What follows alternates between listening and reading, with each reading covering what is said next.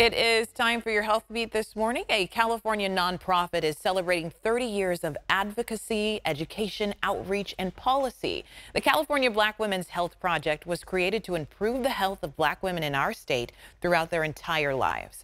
Now, among many other areas, the organization puts an emphasis on mental health, and it has a signature program focused on advocacy, training, and specifically to Sacramento, the project is starting Gen Z Speaks. Its aim is targeting early intervention and preventing mental illness among Black youth and young adults. So this means a focus on symptoms, awareness, ending the stigma, reducing social isolation, and increased access to mental health services right in our area.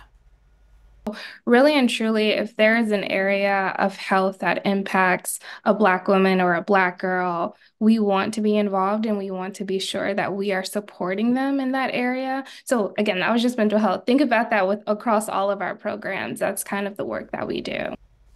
So another way that this project is celebrating 30 years is it's hosting the Women Who Dared a Time to Care affair. It's this Saturday, May 4th at the Guild Theater in Sacramento. It's a night to honor Black women who have made an impact in the groups that it serves. There's going to be food, live music, mocktails, and an intergenerational panel discussion where all age groups can come together and discuss the challenges and triumphs of their own mental health journeys. Now, this is open to the public. You do need a ticket to go, but I put a link to where you can buy them on our website, abc10.com/links.